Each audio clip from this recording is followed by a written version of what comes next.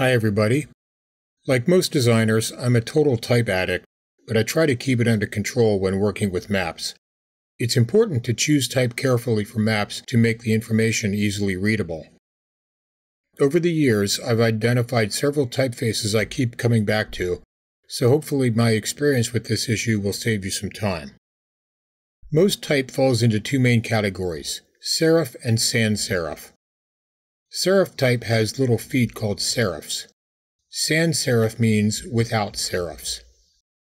Serif type is usually used for print, while sans serif is commonly used online, but there are no rules about that. Both sans and serif type can be used effectively on maps. For most maps, sans serif is a better choice for one reason. It's more legible at really small sizes, and most of the labels on a map will be small. As a rule, I try to use typefaces that have a wide range of weights. This gives you more options to choose from. Here are my recommendations with a few examples and comments. Helvetica. I'm normally not a huge fan of Helvetica, but for maps it's my first choice. It comes in a huge range of weights and widths. Helvetica Condensed is my go-to choice for map labels. It's compact and highly legible, even at very small sizes, and also has a good choice of weights. Here it is on some maps.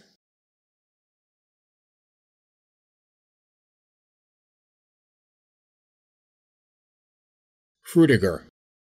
Frutiger is also an excellent choice. It's my second favorite, and it's the typeface used on National Park Service maps.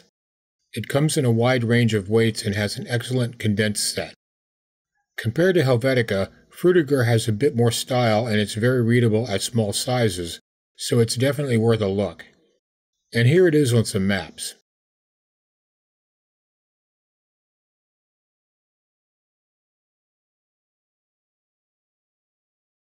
Universe. Universe is another good choice for maps. It includes a wide range of variations, including extended and condensed versions, and some really compressed ones. And here it is on some maps.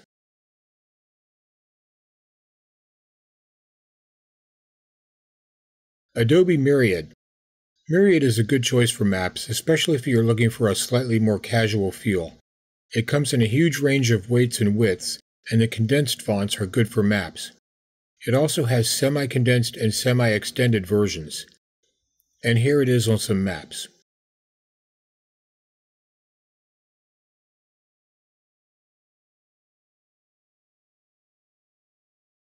Serif type can be useful if you want a look that's classy or more like a vintage map. One caveat is that there are very few condensed serif fonts that look good. The best serif fonts to use are in the Adobe OpenType format. These include true small caps and, most importantly, swash capitals. These can really set your type apart from the ordinary. Which of these would you rather have? Serif type really shines when used for large bodies of water. Serif type usually requires additional letter spacing. If you use it for curved labels, the letters can often overlap around sharp curves. Avoid this by using letter spacing or adjusting the position of the words on the path. You may also need to add extra spaces between words. You can do this in QGIS or Illustrator. Avoid typefaces like Bodoni or Dido that have thin strokes. These will be impossible to read at small sizes. Useful serif typefaces. Adobe Caslon. Adobe Caslon is a good choice for several reasons. It's an elegant classic and it's in OpenType format with excellent swash characters, alternates, and small caps. Here it is on a map. Adobe Garamond. Adobe Garamond is another great serif choice and also comes in a good condensed version, a rarity for a serif typeface. It's also in OpenType format, so it has all of the extra characters you might need. Adobe Brioso. My favorite serif typeface for maps is Adobe Brioso Pro. It has a calligraphic feel which gives a classy vintage look and has a full set of swash capitals and other additional characters. The italic is especially attractive. Here it is on a few maps.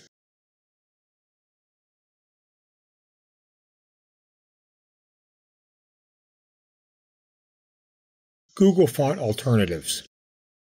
If your boss is too cheap to pay for the fonts you really want, there are some excellent and free Google fonts you can use. Since most maps really need at least some use of a condensed font, I'm only listing those here. I'm also excluding typefaces with only one weight or style. Here are my favorites. Open Sans. This excellent font used to come in a wide range of weights, but now it's a variable font. This gives you even more control over the width and weight, but it's a bit more work to use. Open Sans is highly readable at small sizes. Archivo. Archivo is an excellent typeface family with a wide range of weights and widths.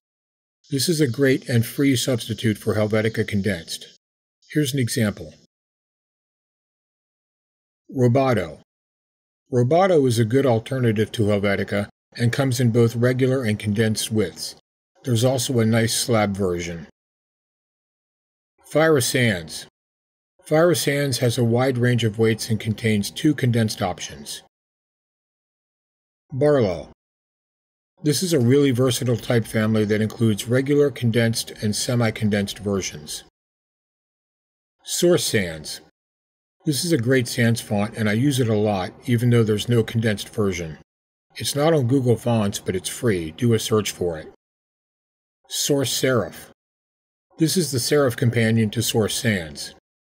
This isn't on Google Fonts either, but it's free. Just do a search for it. Type conventions. There are a few rules you should follow when adding labels to maps. All of these factors can be easily controlled in QGIS. Rivers and bodies of water should be in italic. If your ocean areas are in blue, use a darker shade of blue for the labels. Land areas such as states, provinces, or countries should be labeled in all caps with extra letter spacing. Other fonts to consider. Here are some other fonts that can be useful in special situations. Copperplate. I've used Copperplate for maps to suggest a rugged, outdoorsy feel. It's useless for small labels, and it's definitely not condensed, but it can work well for names of states or countries, especially if spaced appropriately, like in this example. Futura. Futura can be a good choice if you need a very modern Bauhaus-type look. Avenir. Avenir is another modern-style typeface that's a little more readable than Futura and a bit less German. Trade Gothic. This is a useful typeface that includes condensed and extended versions. Installing fonts. If you want to use Google Fonts on your maps, you'll need to install them on your computer. To get step-by-step instructions, do a search for Install Fonts Windows 10 or whatever your computer's operating system is. You'll need to restart your computer to use the newly added fonts. Famous maps. National Geographic. National Geographic maps use a proprietary font called Ritterford, which is not available to the public. With that in mind, I've come up with a table of suitable substitutes. All of these are available for free from Google Fonts. Here's how these look. In 2016, National Geographic switched to a font called Geograph, which you can buy for $720. London Tube Map. The London Tube or subway map is well known for its excellent clean design. The typeface used is called New Johnston. P22 Underground is virtually identical and you can find it for free. Cabin from Google Fonts is a good substitute. Search for Johnston font to find other versions, including free ones. Mixing type. You can mix serif and sans serif type on a map, but be careful about this. Don't use more than one family of each. Here are some examples of this.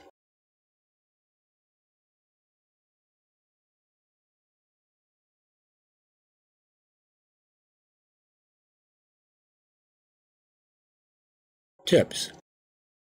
Don't use type with really thin strokes. It may not print correctly and it will be hard to read on screen.